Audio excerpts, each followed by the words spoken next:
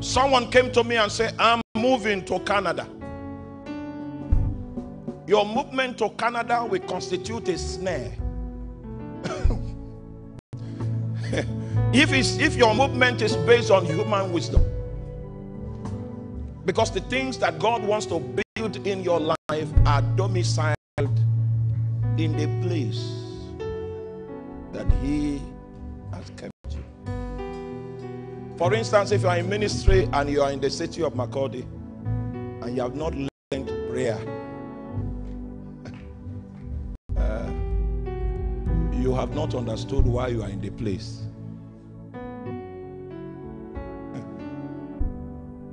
My wife had to become a prayer warrior.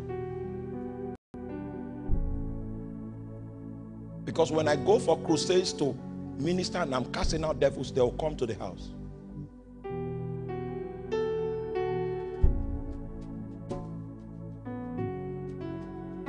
I married the daughter of a professor. She was the only child for 15 years.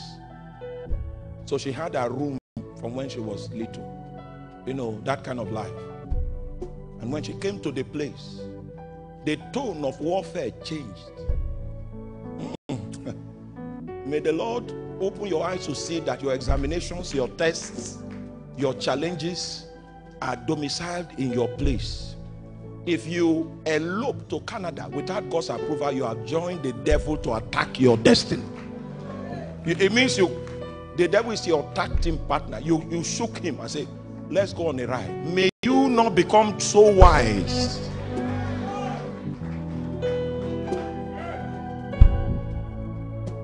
It became obvious that the only way to survive was prayer. She now began to go the way of dry fasting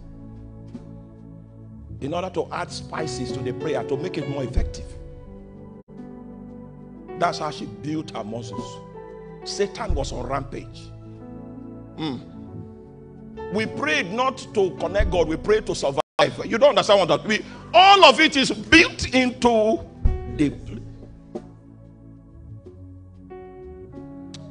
Can we pray tonight and say, Lord, do not allow us to trivialize the lessons that we are supposed to learn in the place. In the place. In the place. The family that you came from is a place. The witchcraft that is domiciled in that place is supposed to be a motivation for a kind of consecration, a kind of life, a kind of response. The place. The place. Kovinaito bi malekabo. Shei kompelina siko bamande eleto. Jumaiko pabane na siko bresko vilato. The place. The place. The place. In the name of Jesus. You never asked to be born in the family that you were born. And you notice that ladies in that family don't get married. So it's already a wake-up call in the place. If you had the opportunity to make a choice, you want to be born into a family in California. I know that. But God did not. Amen. Hallelujah. He put you in that place. You are supposed to be awake to the realities of that place. In view of the fact that you were not given an opportunity to choose, it means you were supposed to understand the warfare there. It's supposed to prepare you for something. And in the family into which I was born, if you arrive at the age of 21, Satan will send you a text message, an email, a WhatsApp message.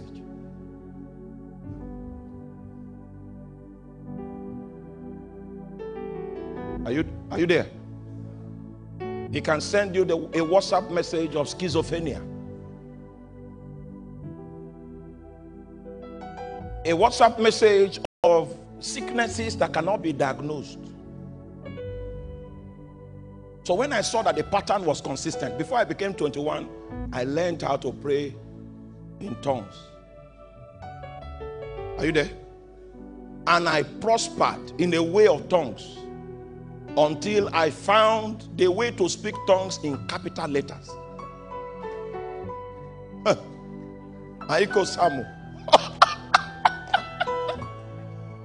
And I was on the university campus when I turned 21 without my knowledge. Those days we used to do this prayer from 12 midnight to 1 a.m. So I was 10 minutes late. I was already 21, but I didn't know. It was the kingdom of darkness that knew that I arrived 21 before myself. 10 minutes late to the prayer. And you know how a campus walkway looks like. It's never empty. People are going up and down, but that day I was alone. And an awl appeared, attempting to sit on my head. You know an awl? Where's Brother Luke from Scotland? Luke, where are you? Do you know an awl? Okay, you do. Okay. An awl attempted to sit on my head. That was when I discovered what was the cause of the mental health challenges in my family. Guess what? I know you don't believe this, but I will tell you, it's not a movie. It happened to me. This is my story.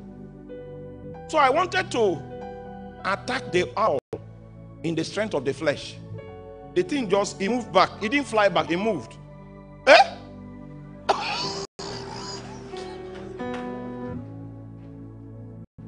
Then I began to speak in tongues, as if he wanted to change into something else. So I closed my eyes in order for me not to see what will make me fear. So I closed my eyes and spoke tongues in capital letters.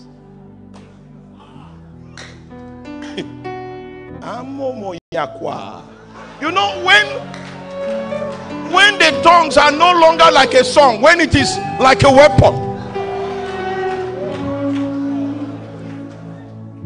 After 15 minutes, I opened my eyes and one of the wings were broken. So I said, the thing is working.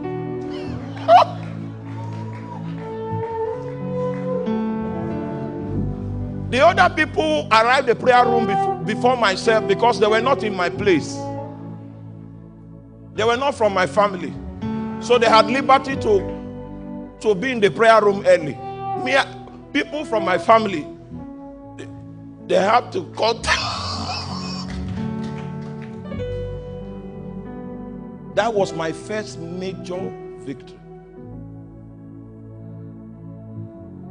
I didn't kill it, it ran. But 3 days later, the man that had been troubling my family died in the village. I didn't kill a man. No. I was just speaking tongues in capital letters. But I don't know how the tongue was interpreted in the spirit and diverted. The energy of it was diverted to the village. Your place, the shape of your place is designed to make, if you survive that place, then you'll become the kind of man that God intended you to be. Are you following? Now, in the case of Abraham, there was no way he could survive but by faith. So he had to become a man of faith in order for him to prevail. Your place is a mold that is designed to make you a certain kind of man. I knew that my life and ministry, therefore, will be wired by warfare. Having tasted of the introduction that was built into my place, you will become like the place that God has placed you. Can we pray finally? There is something God had in mind for which He allowed you to come through that family. May God realize it in your life in the name of Jesus Christ.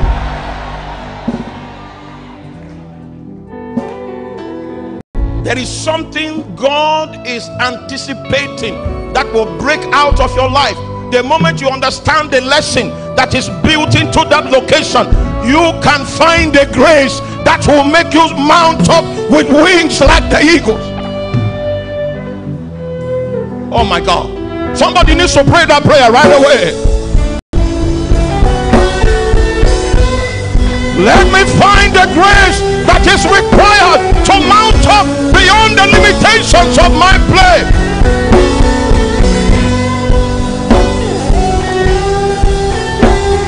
Suka memoros kebaliama.